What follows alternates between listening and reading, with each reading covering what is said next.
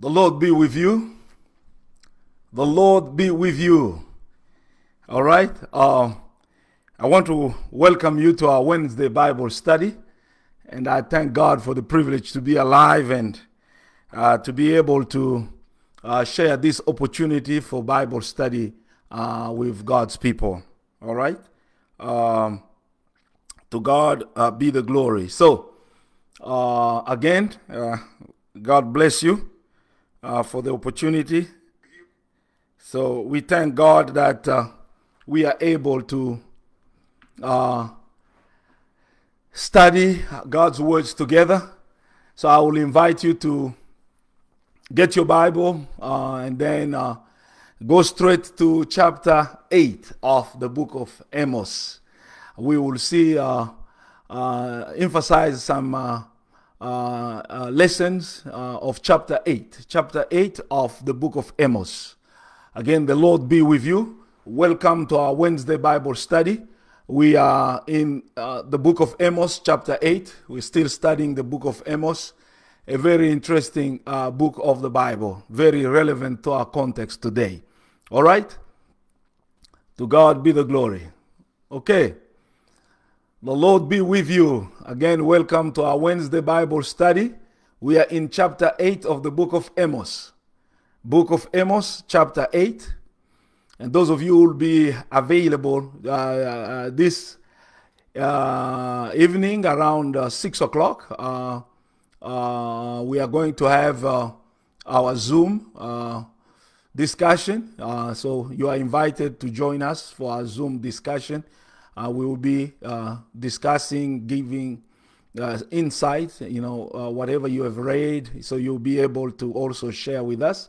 So good morning. The Lord be with you. Again, we are in the book of Amos, chapter 8. All right.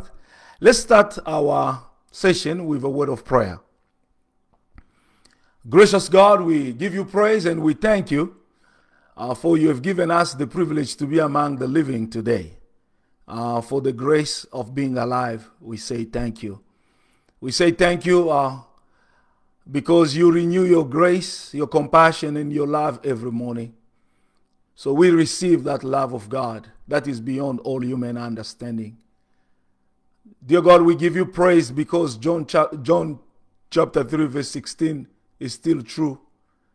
For God so loved the world that God gave his Son, that whoever believes in him shall not perish but have eternal life. Oh, we celebrate that great love, and we speak that words for our brothers, for our sisters, for those who know you and those who do not know you.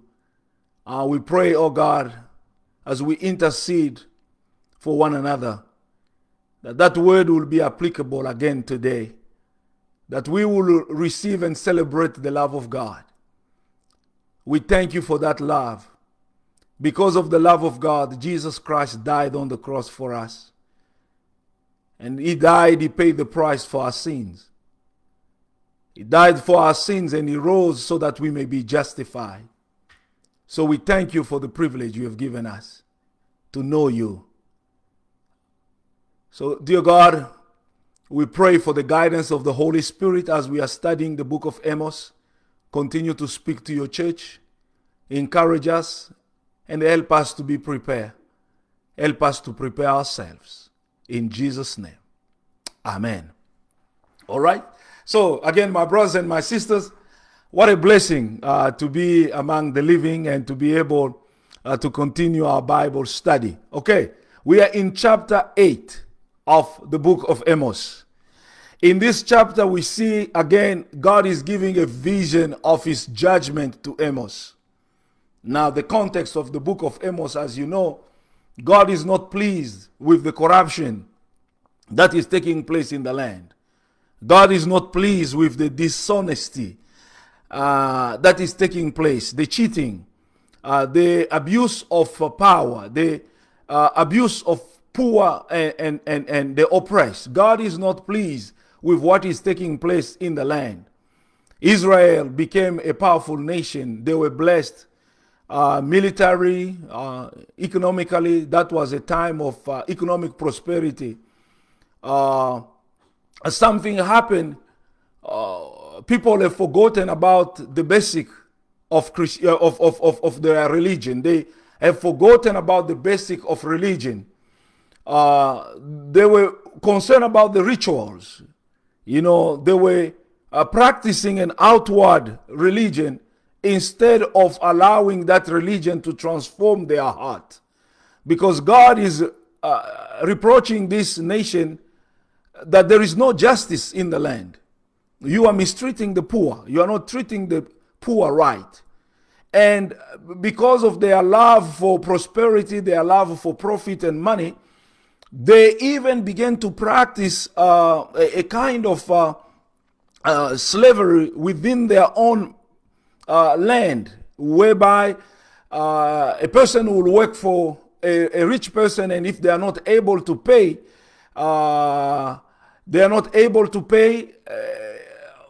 what they owe to the rich man had the right to take them and resell their own brothers and sisters as a slave in the land. So that's a practice of corruption that God did not like during this time. And God is bringing the prophet Amos from the south to prophesy in the northern kingdom. And he's saying to Israel, let justice roll down like waters. God is inviting the people of God to say, you need to practice corrective action. Take some corrective action to change the injustice that is in the land. Because if you do not do that, I'm going to judge you. So already in chapter 7 and chapter 8 and 9, you see God is giving Amos vision of judgment. So we saw last Wednesday that in chapter 7, Amos was even interceding, trying to pray for the people that God will spare them. And in chapter 8 here, God is giving again that vision of judgment to Amos. You start in verse 1, 2 and 3 of chapter 8. God is giving an image of a basket of ripe fruit. The basket of ripe fruit. All right. That's, say the Lord. If you go to chapter 8, verses 1 through 3. Amos chapter 8, verses 1, 2, and 3. That says the Lord. The Lord showed me, behold, a basket of summer fruit. And he said, Amos, what do you see? So I said, a basket of summer fruit. Then the Lord said to me, the end has come upon my people Israel. I will not pass by them anymore. And the songs of the temple shall be wailing in that day. So here we see God is giving an image of a basket of ripe fruit. And we all know summer fruit. Summer fruit, they are already ripe, they are ready. And they also get rotten quickly, and they are ready to be thrown away. So in this vision, God is saying to Amos that the time has come. I'm going to judge. I'm going to judge my people. The time was short for Israel, that if they do not repent, I'm going to judge them. And you see in the judgment there, God is saying many dead bodies everywhere. So in this vision, Amos is seeing dead body everywhere. God is saying, I'm going to judge this land. I'm going to punish them. The time has arrived. This is the end. They need to change. So we see the time, that the time was, it was a time of urgency. Israel had to receive the word of God and act on the word of God instead of not considering the word of God. So God is saying to Amos, I'm going to judge. I'm going to judge this land. I'm going to punish them. That there will be there will be judgment. And this judgment is showing this dead body everywhere. I say that they will be throwing dead body in silence, and the songs of the temple shall be wailing in that day. People are going to cry, and a kind of image of suffering and misery in the land. All this because of the corruption that is taking place in the land, because of the dishonesty, the cheating the religious apostasy, because when all these corruptions is taking place, the religious institution is also corrupted. That's the challenging part. The religious institution, which was supposed to be the conscience of the nation, because it was the temple, was supposed to be the conscience of the nation, to speak to the nation and say, hey, remember where we came from. We were slaves in Egypt. God delivered us. God gave us this land. God gave us rules and regulations for us to deal with one another. But yet the temple had already been corrupted also. The religious institution was so corrupted that the priests have led the people into what we call religious apostasy. So the temple, the priests at the temple, they were just leading people into that religious apostasy. They've abandoned God. They've abandoned all things about God. Yet they will have their big time of celebration. They will practice their religious rituals. They will practice ritual, but they did not consider what God has required from them, which was to take care of the vulnerable, to take care of the poor. I think here I need to emphasize something. God's heart, God is concerned how we treat the poor.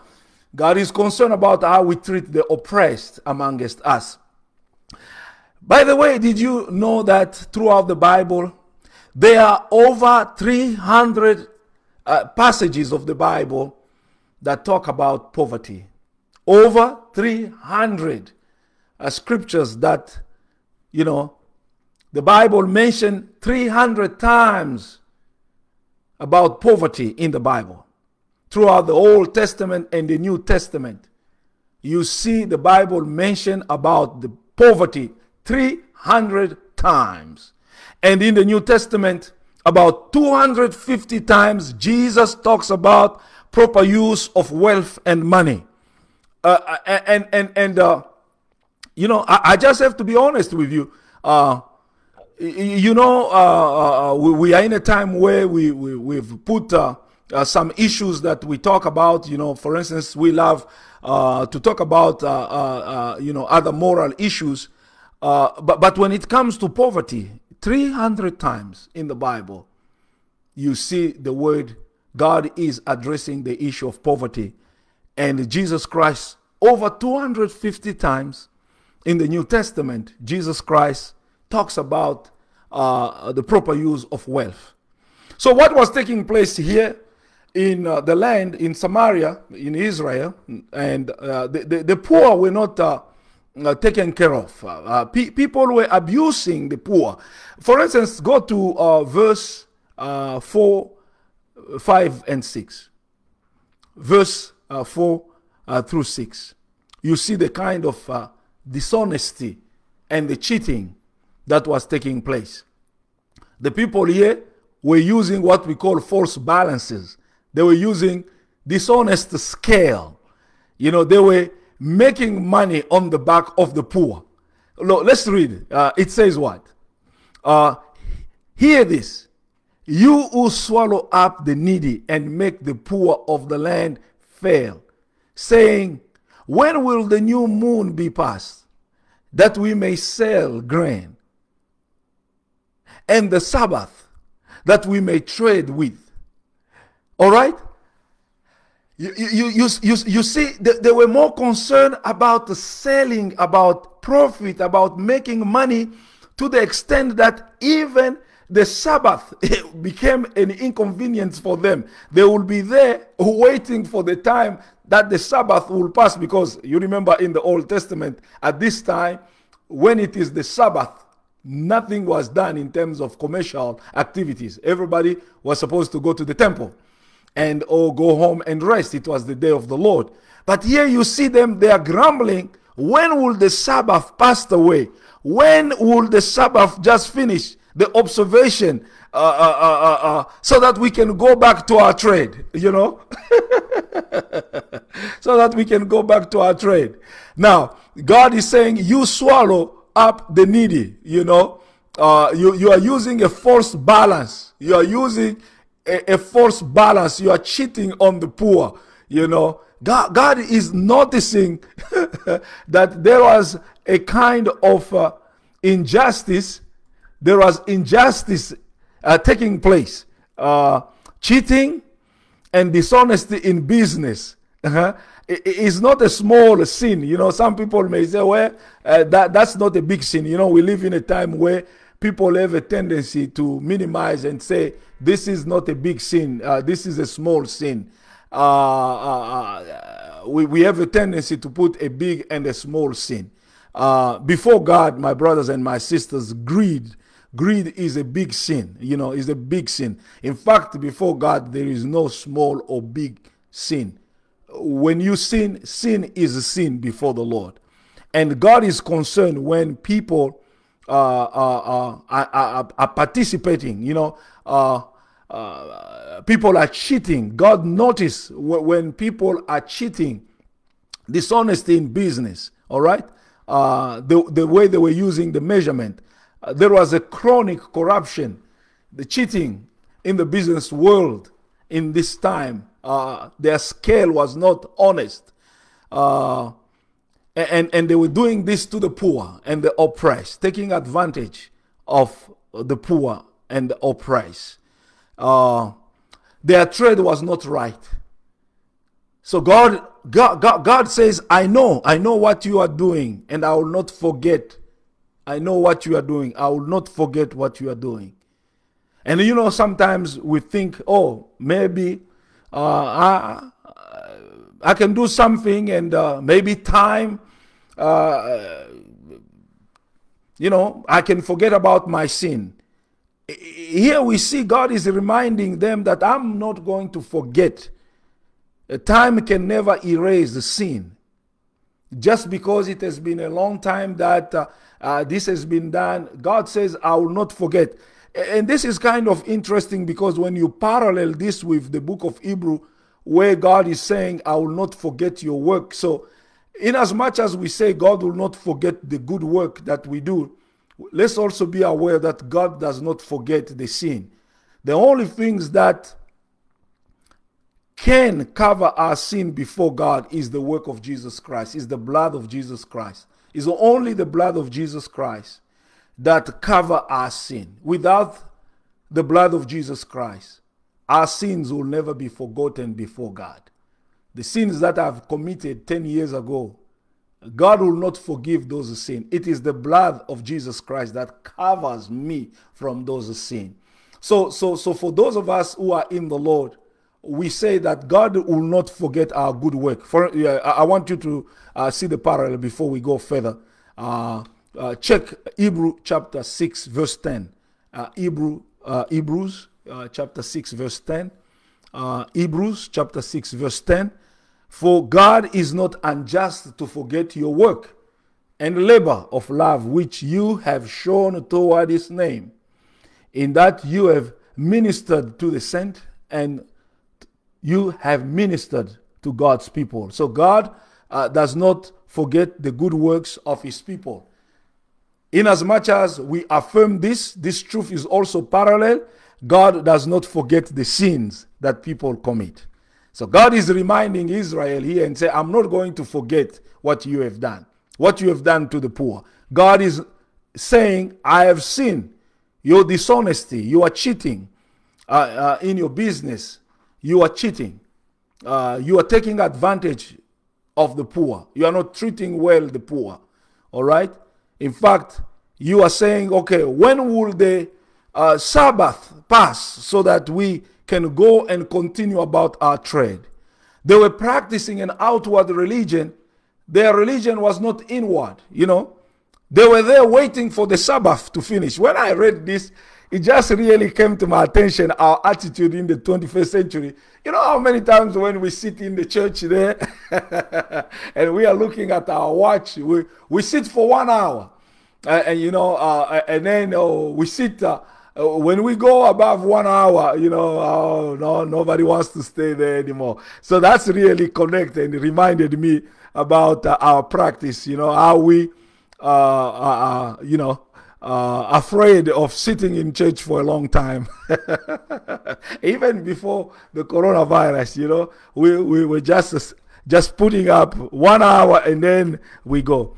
So the same year, the people were more concerned about their trade than they were concerned about their religion. They say, when will the Sabbath pass?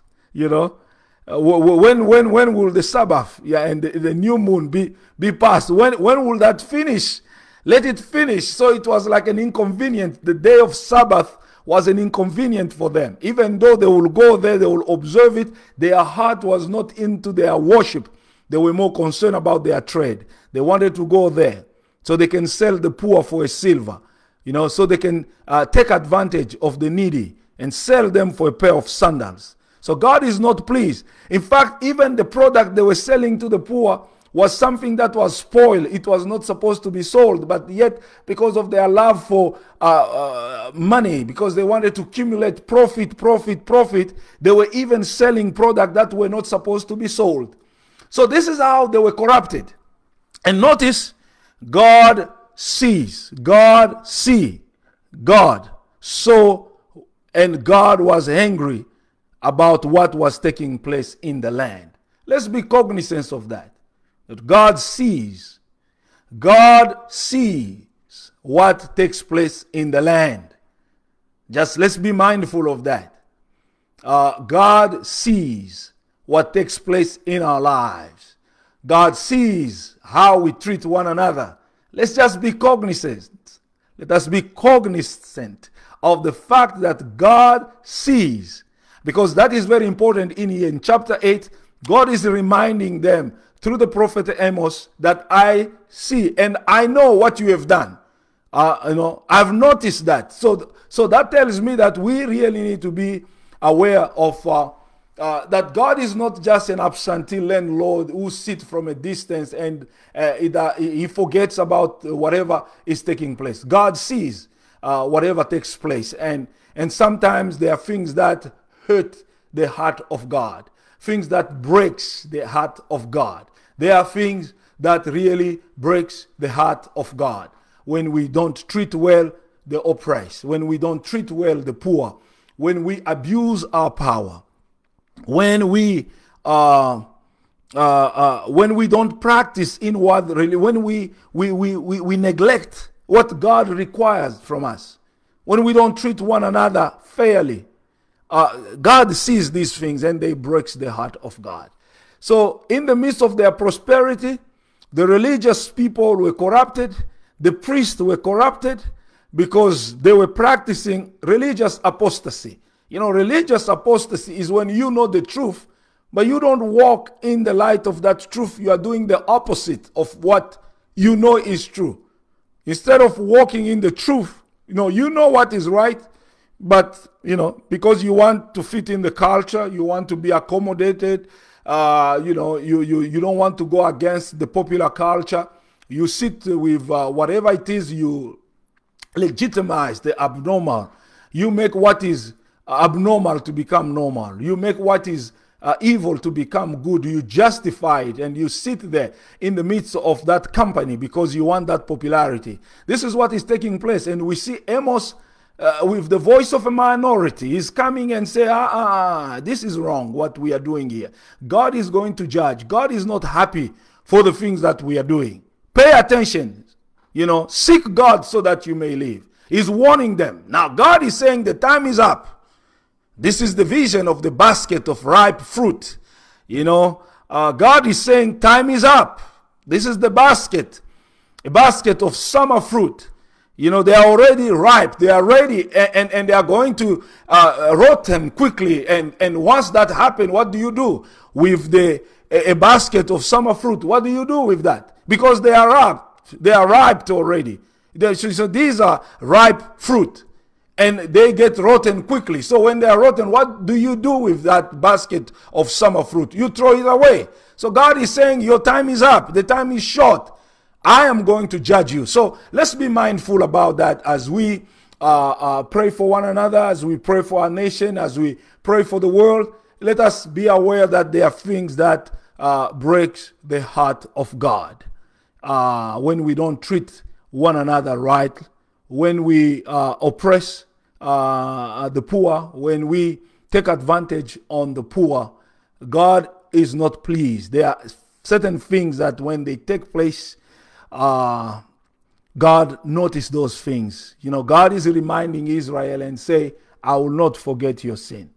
Time can never erase your sin.